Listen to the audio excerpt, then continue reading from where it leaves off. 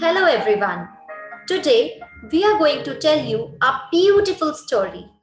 The title of the story is The Ugly Tree.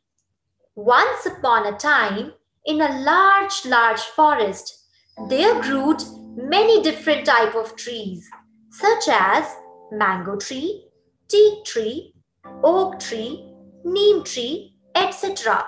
Among them, there was one tree which has a crooked trunk. It looked very ugly compared to the other trees.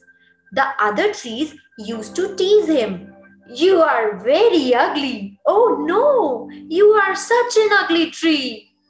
The poor tree was so sad and always thought, oh God, why did you make me so ugly? Why am I not beautiful like other trees? One day, a woodcutter came to the forest and he saw the ugly crooked tree and said, this crooked tree is of no use to me. I will cut down the other straight trees. He cut down the other straight trees except the crooked tree. On seeing this, the crooked tree said, thank God, my flaw has saved me. We should never blame God for our troubles. God has a reason for everything.